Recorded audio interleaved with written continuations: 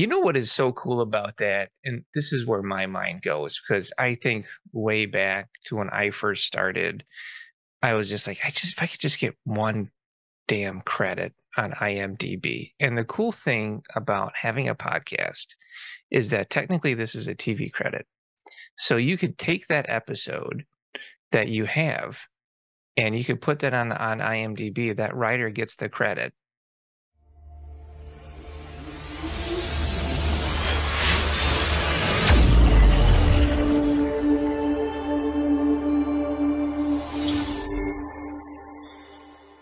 Welcome to the podcast. This is so exciting. I've got on the hosts from Pitch, which is a screenwriting podcast where you can go on as a screenwriter and you can actually get to pitch to the hosts. It's pretty amazing. Get a lot of exposure that way. I've got Leah St. Marie and Angel Daoud Murphy. Thanks for being on, guys. Hey, thanks. Yeah, thanks for having us. Oh no, this is awesome. I'm always up for a podcast swap, and I appreciate the kitty co-host today as well. We got a little fur baby walking by. So she's all about it. I want to hear about the origin of Pitch and Pitch exclamation mark. And where does it come from? What was the inspiration? And where are you going with it? Angel and I did the Sundance collab, and they were really hammering in how you pitch something. And I think their main point on the lab was, why are you important? And I was like, yeah, I'm important. Why is the story important to you? And then I got to thinking, like, I know so many people who have so many stories that are important to them, but as Angel likes to say, a pitch dies in the room. Like, there's not any repository for them. Once they're spoken and once they do their rounds, they're kind of gone. And I don't like that. I don't like that it's so hard in the industry and it's getting harder to even get in the room. So we kind of decided as collaborators that we would be the room. I love that. I love that. I think archiving pitches is also a great way that a screenwriter can use that as part of their resume. Like, oh, if you want to hear this pitch I have, you go to episode, 20 of Pitch. And then I think that's a really cool niche that you guys are creating for yourselves. And so I did a little bit of digging, and I see that you guys are offering like table reads too, so that people can kind of hear the voice of the writer as actors are reading it. Yeah, we have a pretty robust network of actors here in LA. I'm in Hollywood based, and I worked at an acting studio for a long time. And we decided to table read the first 3 pages of everyone's script who submits a pitch, and that's awesome. Their first 3 pages. So yeah, if someone likes the pitch that they heard, they can quickly audibly hear the first 3 pages rather than having to sit down and read another script, which we all know is a task in this town. You know what is so cool about that? And this is where my mind goes, because I think way back to when I first started, I was just like, if I could just get one damn credit on IMDB. And the cool thing about having a podcast is that technically this is a TV credit. So you could take that episode that you have and you could put that on IMDB. That writer gets the credit, and they get the credit for their little few pages that are read of their script, which I think that is so cool that you can offer that. I mean, nobody can offer that, really. I didn't know that you could do that for a podcast. And so I would encourage all of the writers who have been on the podcast to add it to their IMDb. And if they don't have an IMDb yet, what a powerful gift. Yeah, absolutely. So you can put Pitch right on IMDb as your show, and you two are the hosts of it. And then as you put the credits in, there's just like doing a TV episode, but it's of the podcast. And then you can have the writer on there. The writer has that credit. So it's pretty awesome. And then you can even add the actors on there too. So then the actors have the credit on it as well. So it is like, I see that and I just see so much cool potential of exposure you're getting these guys and screenwriters out there. And I'm excited about it. I just think it's good. So how's the reception been? I'm hoping pretty positive, and I'm sure you're probably getting drowned out in submissions, right?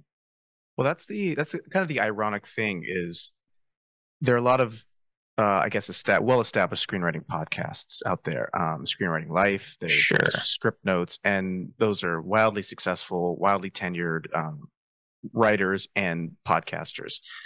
And I tell Leah this all the time. I was like, I didn't even get into Script Notes until a couple years ago, and they had been going for years and years and years for that point. So the reception has been largely positive from people who've listened to it. Right. But I think it takes a long time of sustained effort to build an audience base to get the recognition that I think, not that it deserves, but to get the recognition of what it actually is and the value it's providing. So everybody's been super positive when they've heard it. Good. We had some people on the producerial side, when we were like talking about the idea, say, no, that's a terrible idea. No one's going to want to give up their IP. Don't do it. There's all these like issues by, sharing a pitch. And we had some workarounds with that. But the product itself, now that it's out there, people seem to love, and we're still doing it. So, Yeah. I can see producers' concerns with that, but you can always have, I look at pitch I look at pitching as I look at any time I send a script out, and I don't, when I'm pitching you the script or we're chatting about the script, I really don't care if you buy the script. Like, that's not my intention behind pitching. And you can call me crazy. My intention behind pitching or getting my work to a new director or producer is to introduce them to my voice. I want you to see who I am. I want you to see how I write. I want you to see what I can do. Because more likely than not, you're not going to be interested in the pitch that I have. But if you like what I can come up with and you like what I can do, I'll be in the back of your mind. And the next thing you know, I'll be getting a phone call about, I've got this script that needs a little work on. And I'll be like, oh, well, I can do that. It's in my wheelhouse. So I would encourage people, if they have a script, go on there and pitch it. And just know that when you're pitching, you're pitching yourself. And that's what, Leah, you mentioned when we first started, about why is this, they said to you, why is this important to you? Why is this script matter to you? Why? And it really is about pitching yourself, isn't it? It isn't just, here's my story and you read it from a piece of paper dry. You're introducing yourself and who you are to these potential coworkers. I would say, speaking to kind of being laid back about pitching and having all of your eggs in one basket and they have to buy this thing, I like your attitude of you're not in the room to sell the pitch. You're in the room to sell yourself, right? Whatever that room is. Yeah. So it's kind of like, I would compare it to be Paul Newman and don't be John Cusack in all those 80s films. Like, don't be neurotic and don't hold on to something so tightly that if it doesn't happen, you think it's never going to happen for me. Oh, they hated it. Don't be Cousin Greg if you watched Succession. Yeah. Well, don't be that. Yeah, don't be Cousin Greg. No, I love that. Yeah, it really is. And I've literally ended up I was in Vegas doing I was hosting Script Summit, which is my screenwriting competition. And then I was doing book signings there too for my book. And they had a Star Trek convention there, and I'm a huge Star Trek fan, but I'm not like crazy like Star Wars, hence the background. Now, I was in an elevator. I was like, I think that guy might have been in Star Trek, but I wasn't sure. And I was leaving him alone, because they're there, and they're kind of like they're working. They're signing autographs and everything. And so he's asking me, hey, are you here for the convention? I'm like, no. And I said, I'm signing books. And he goes, really? He goes, yeah. And so I ended up pitching him my book right there in the elevator, and then he ended up taking a copy and loving it. So it is crazy. You actually did an elevator pitch. Yeah, I actually did an elevator pitch. I didn't think those existed anymore because who's on an elevator anymore? But wow. Yeah, exactly. It's wild. Unicorn. Only in Vegas. Thank you. So, all right. Tell me, with pitch, where can people find it? Can they find it everywhere? Yeah, it's on all the podcasting platforms: Apple Music, Amazon. We have streaming on YouTube if you want to, put it up on YouTube. And then the subscription portion, which actually contains the writer's pitches and the table reads, that is pitch.supportingcast.fm, I believe. Okay. Or you can access any of the stuff through Streetlamp Media's website, right, Leah? That's correct. Streetlamp Media. So in the future, how do people submit a script to your show? And I got some follow-up questions after that. Sure. So you can submit your scripts. You can contact me on Twitter or Instagram. I'm Leah Welch 19 on Twitter and Leah.st.Marie, Leah St. Marie on Instagram. Or you can email me, Leah St. Marie at Gmail for all of that. And then there's like a long list of very easy steps in order for you to pitch your stuff to us.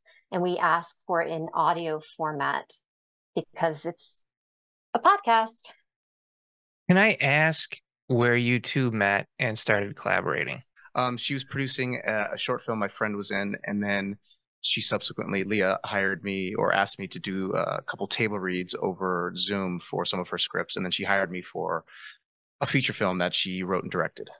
Called In the Light of the Moon, and it just went to Cannes. I think it sold not like it showed at Cannes, but it was part of the marketing and distribution. You know, they sell films there. So it's In the Light of the Moon, and it's a retelling of Beowulf. It's an art house horror. Ooh, that's exciting. Congratulations. Thank you. Angel just continues to say yes to me. I don't know why, for acting and collaborating. Fantastic.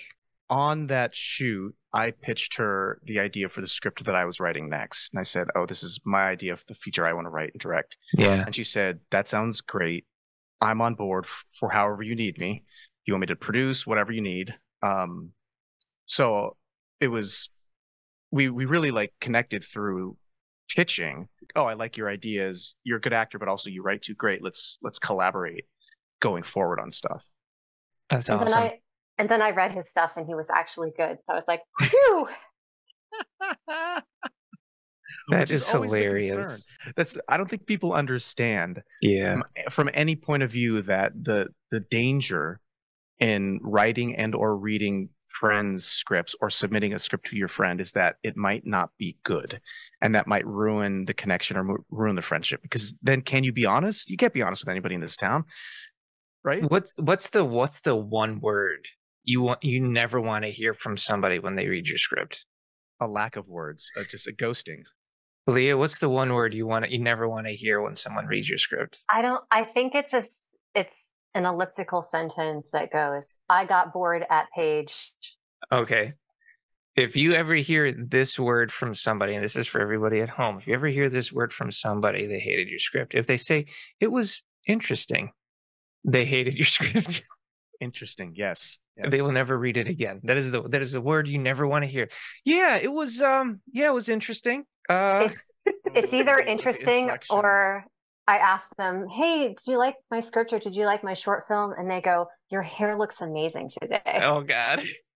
See, if I read a script and I don't like it, since I teach screenwriting and they, what do you think? And I go, well, I have notes. And then it's a come to Jesus moment, and we have, and there's some serious discussion going on. All right, so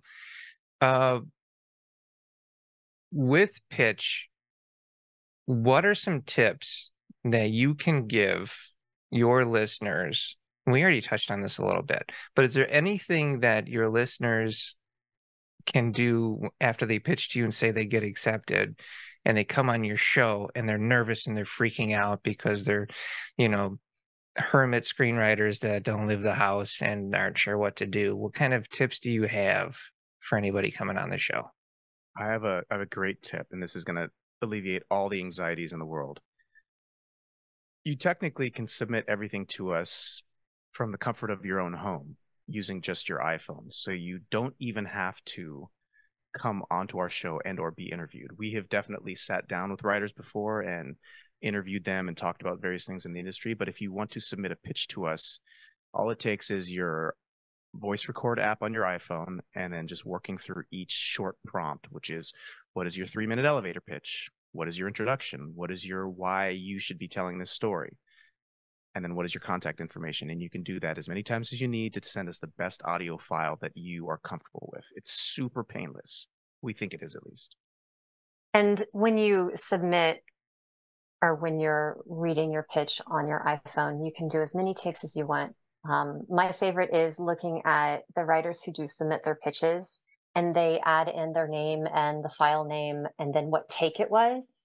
And we get like take 14, because you want to be as perfect as possible, because the show's intention is we want you to get connected to a manager or an agent or to a producer or to a director or to a creative executive. Like, we want your stuff to get made. That's the point of the podcast. And how well you pitch on the show hopefully equals that connection.